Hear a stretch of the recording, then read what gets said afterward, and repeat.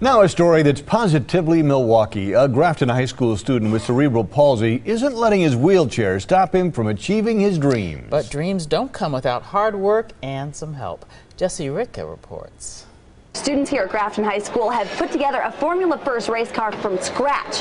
They can go up to 40 miles an hour, but this year it wasn't about speed. Bryce Klug has loved race cars since he was little, so when he got to high school, he was instantly attracted to their Formula High School Motorsports program, where students design, create, and eventually drive a race car at Road America. I kind of went and did a whole full body picture, and I'm like, well, isn't there an obvious obstacle? Confined to a wheelchair because of cerebral palsy, Bryce could have gotten discouraged, but his tech teacher, classmates, and cousin weren't going to let that happen. Bryce said he wanted to drive the car, so I just said, well, then you're going to drive the car. We just kind of brainstormed at lunch and came up with an idea. They used a rod to create a hand throttle and brake. Forward, stop. Allowing Bryce to live his dream of racing at Elkhart Lake, an experience imprinted in his memory like tire tracks. Arm goes down, this goes forward, all I hear is, whoa, forward. Bryce is the first student to ever use hand controls to compete in the Formula High School, so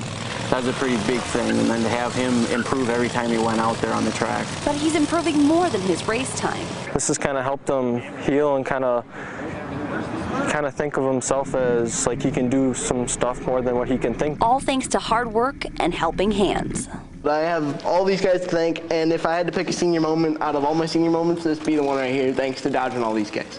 And while the original goal of the program was to teach the students engineering, manufacturing, and marketing skills, the students found that driving their efforts an extra mile made a huge difference. In Grafton, Jesse Ritka, today's TMJ4. Wow, Bryce plans to go to a technical college to pursue his passion for engines, motor, and auto technology. Very impressive.